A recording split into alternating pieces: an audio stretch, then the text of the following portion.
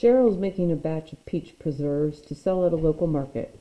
She has 192 ounces of peach preserves to place in either 8-ounce or 12-ounce jars. Which graph best represents the number of jars Cheryl can completely fill with preserves?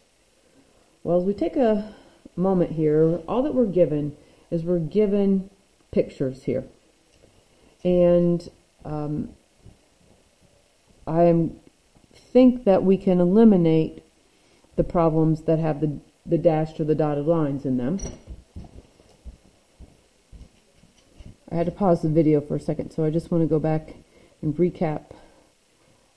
This is the peach preserves problem, and I think that our answer is either going to be the first graph because it has a solid line, or the third graph because it has a solid line. But if we go back and look at what the parameters of this problem are, we're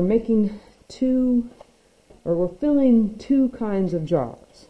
We're filling an 8-ounce or a 12-ounce jar. And remember that she has 192 ounces of peach preserves. That's all she's got. So we can use less than 192. We can use all 192 ounces, but we don't have any more. So the combination that we're going to use there is going to be that equation. And once we get the equation written, let's go over here to Desmos and let's type it in. So 8x plus 12y is less than or equal to 192.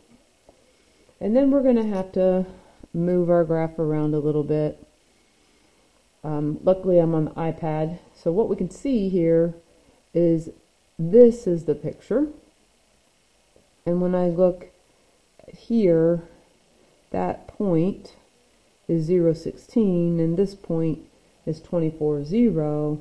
And then when we go back and look at our possibilities here, I already forgot where our top point is at 16 and our bottom one there is at 24.